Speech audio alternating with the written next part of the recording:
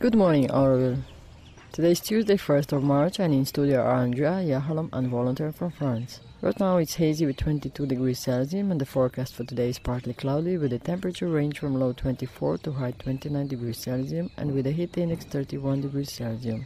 Wind's supposed to be blowing from east-northeast with 24 kilometers per hour, and humidity right now is on 75%, later on will drop on 59%. Moon is waning crescent and 32% of it is illuminated. The day is long today, 11 hours and 53 minutes. Celebrations for the mother's birthday and Auroville birthday are still going on, and this week we have a chance to see some nice performances tonight at 8 p.m. at Sri Aurobindo Auditorium, Bharat Niwas, Pavilion of Indian Culture, in collaboration with the Kai Trust presents Dara Auroville Dance Encounter.